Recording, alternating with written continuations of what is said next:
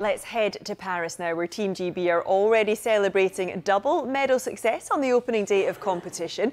Someone else hoping to get on the podium will be sprinter Louie Hinchliffe, who's been speaking with our reporter Miriam Walker-Khan. We can join Miriam now. Miriam, good to see you. It's been a great day so far for Team GB. But just remind us of Louie Hinchliffe Hinchliffe story up until now.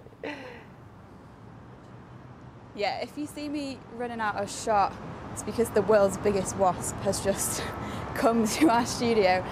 So Louie's from Sheffield, and he kind of burst onto the scene earlier this year when he won the NCAA title. That's the US collegiate title. He ran sub 10 seconds and the 6th fastest time in British history, and has just kind of come from nowhere. He's the only European man in over 100 years to win that title. But the most incredible thing is that he's coached by 9-time Olympic champion Carl Lewis. So we asked him if Carl had any tips for him today. Yeah, I'm very, very proud. He gives me a lot of that experience, and it's good kind of to see him in at those moments. Kind of reminds me he's a normal person as well. So yeah, he passes down a lot of that experience to me. What is he passing down at the moment in, you know, the immediate lead up to you competing? I think just trying to stay relaxed, running my own race, not really getting too caught up in everything. A lot of people can get too caught up in the games. So yeah, just staying focused and staying relaxed, and just trying not to win the race, just running my own race and letting the result come to me. So Miriam, realistically, what are his chances in the 100 metres?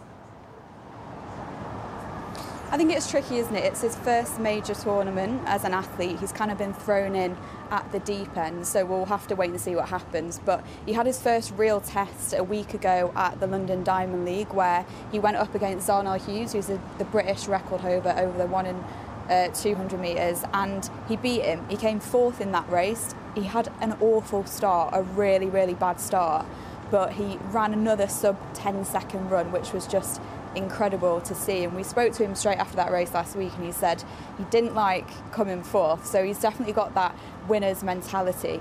But he'll also have to face reigning world champion in the 100 metres and 200 metres, Noah Lyles, and we spoke to him about the threat of Noah Lyles and what he would do when he came up against him again.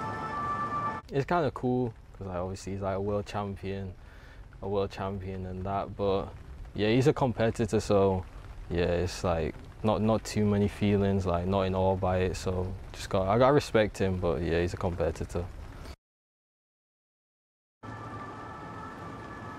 So he respects Noah Lyles, and we also spoke to Noah Lyles a week ago at that Diamond League race, and Noah said that he really, really respects Louie Hinchliffe for winning that NCAA title. We know how many legends of the sport have won it, people like Justin Gatlin, Frankie Fredericks, so it is no mean feat, and he's absolutely up for the challenge. So we'll wait to see what happens next week in the athletics.